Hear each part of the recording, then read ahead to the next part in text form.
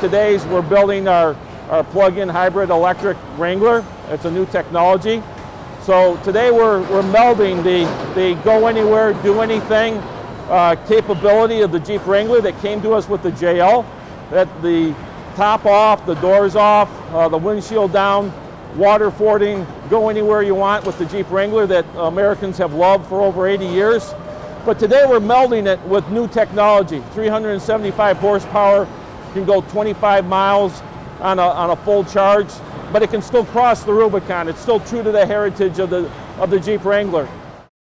Jeep is a leader in sustainability, and so this is the technology that will lead the Jeep Wrangler into the future. It will provide us with job security here, and it also provides a platform for Jeep around the world for sustainability and for new technology to be green and to be leaders in green and leaders in sustainability around the world.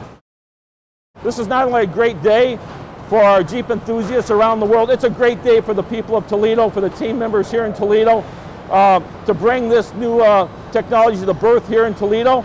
I want to give a shout out to everybody here in Toledo for making this possible.